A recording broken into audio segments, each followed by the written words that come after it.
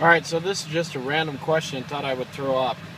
I'm barely holding the accelerator down to get the 7.3 idle speed slightly higher than normal.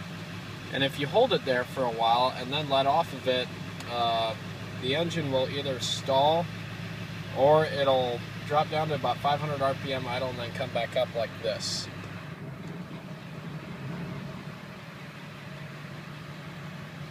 So, does anybody have any ideas why it does that? I'm just curious. Let me know. Because if you only do it for a few seconds like this, let's see, let's touch it.